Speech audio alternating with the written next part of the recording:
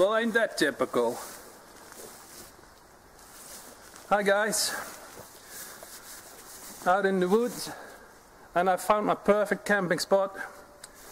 And the thing that is typical is there is no good trees. There is no two trees that allow me to set up my hammock and tarp. Ah well, this will allow me to show you a very neat trick. I luckily got some rope with me. So I will show you how to set up your tarp and your hammock with just one tree. Okay, let's get going. So, as you see, I don't like to have my stuff on the ground. The easiest way is to just put it up in a tree so it's clear of the ground, and then you have everything neat and tidy there. I also just found the thing I'm looking for. I mean, we only have one tree, so I need another type of support for my hammock, and this will be perfect. The thing is that it will be extremely important that once this is standing, the base of this pole won't slip. So I will make it slightly pointy in the end, so it digs slightly into the ground. So I'm going to do that right now.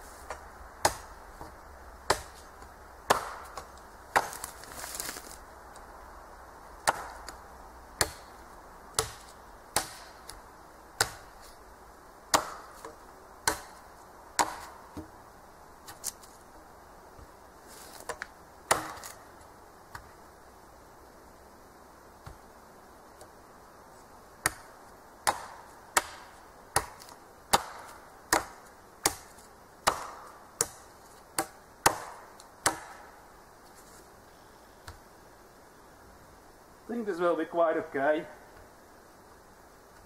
I don't need a really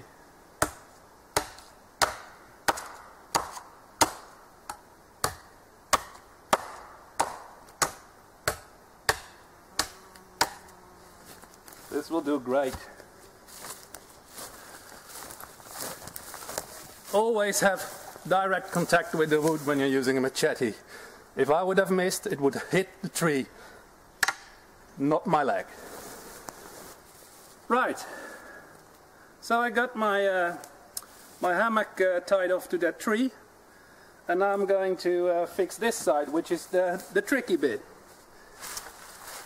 My hammock has really nice tree-hugging webbing, and for this purpose that won't be really so nice. So what I'm going to do is I put a rope on it instead. I'm just going to use a simple sheet band to put a rope on it instead.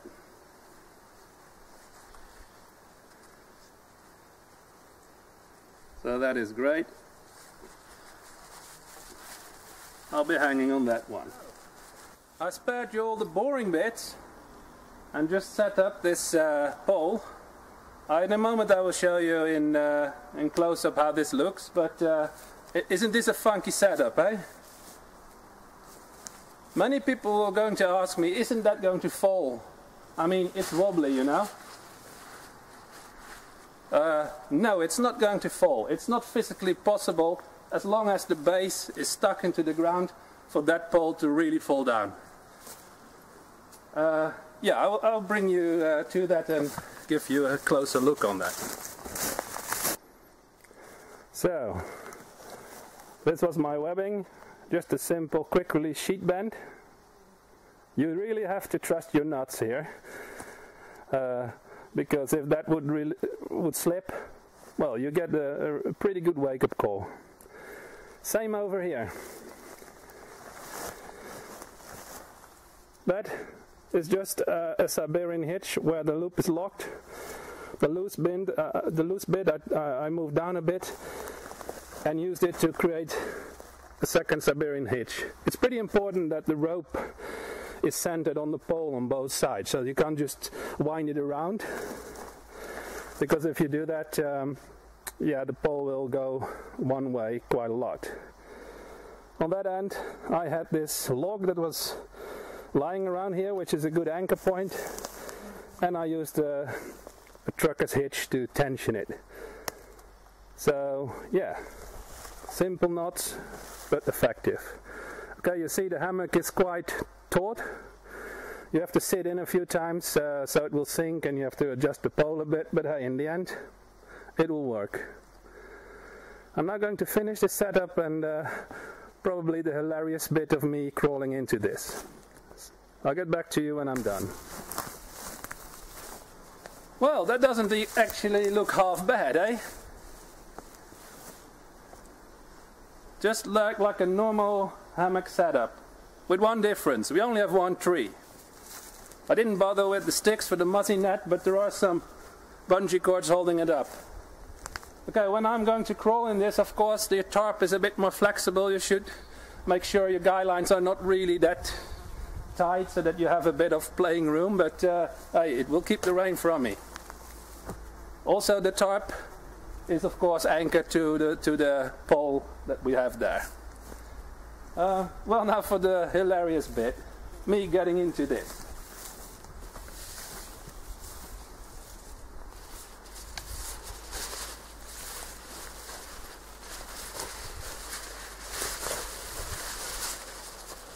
Well, so far so good.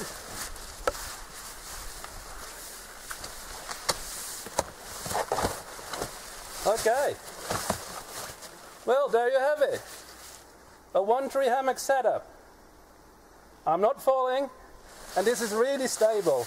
I will show you. There can be wind and everything. I'll be here. As long as the center pole doesn't slide, I'm good here. The more weight there is in there, the stabler this is. Whoa!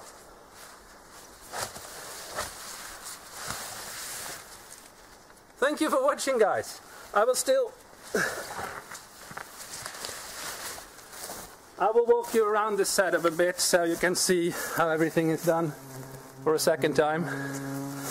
But hey, I'm pretty pleased with that. So hang on, I will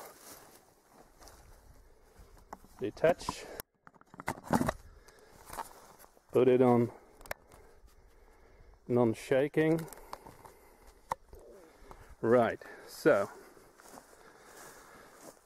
you see my tarp is just set up onto the tree with a normal Siberian hitch. The tarp is otherwise done just like you normally would.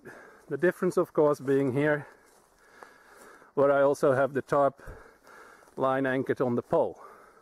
And this I actually use the trucker's hitch there as well.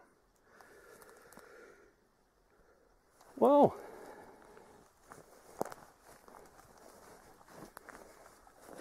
And there is a nice space under there.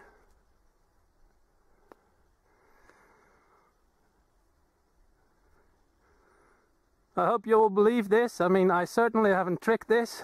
You see me lying in it, and I'm a heavy guy, so just go out and try it. Don't just walk away from a good spot because there's only one tree. See you all, guys.